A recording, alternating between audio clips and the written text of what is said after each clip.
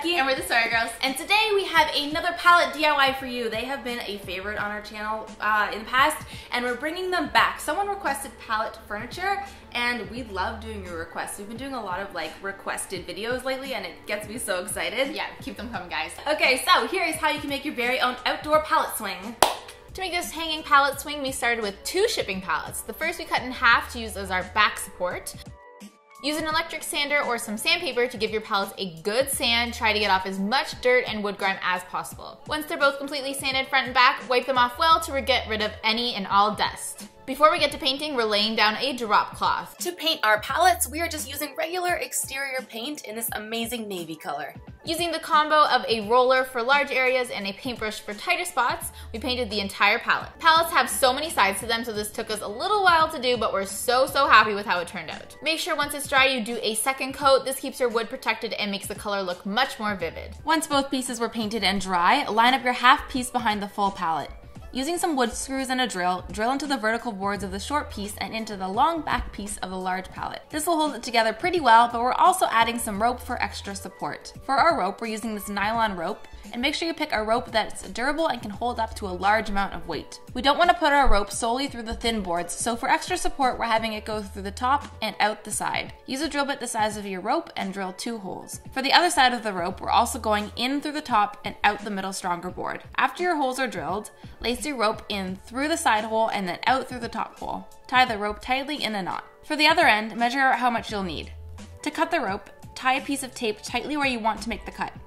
Cut the rope in half through the tape and use a lighter to slightly burn the ends of the rope together. Now you're good to finish the lacing of the rope through the other holes and tie it tightly in a knot. Our backrest is now super secure.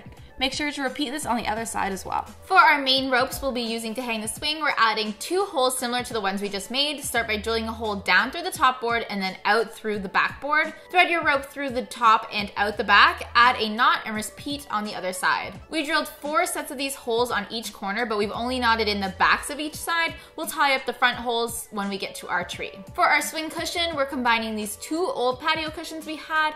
We created 1 large slip cover out of this outdoor flamingo pattern fabric, and we put the 2 cushions inside to create 1 large pallet size mattress. To actually hang our pallet swing, we set it on something at the height we wanted it to sit so that we didn't have to hold it up the entire time we were hanging it. Use a ladder to swing your first rope over the branch of a very sturdy tree. Loop the rope around the branch once. For the knot, wrap your loose rope around the tight rope twice, and then bring the end through the top and out the bottom. This will stop your rope from sliding along the branch. Repeat these steps for both sides of your swing. Once on the ground, lace the ends of your rope in through the holes the same way we did the first 2 earlier. Make sure to pull it super tight and tie it in a knot. And of course, repeat this on both sides. Now it's time to bring in the chill spot accessories and bring on summer.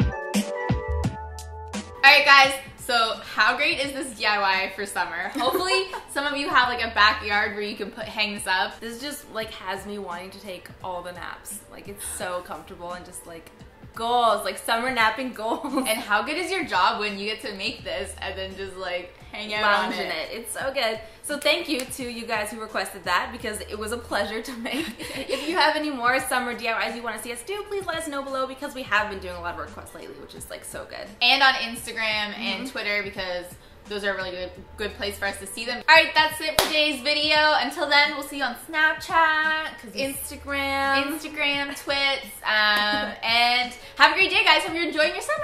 If you like it, like it. And if you love it, sub it. Bye, guys. Bye.